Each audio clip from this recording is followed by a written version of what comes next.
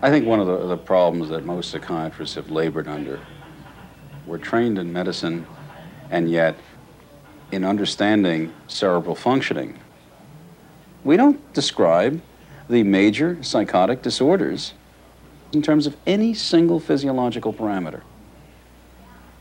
And it's really an attempt to characterize behavior in terms of physiology that I think is going to lead to more rational understanding and more rational treatment. Because we can look at the brain, and we should be looking at the brain, and that's what PET and our studies with PET and psychiatry are meant to address.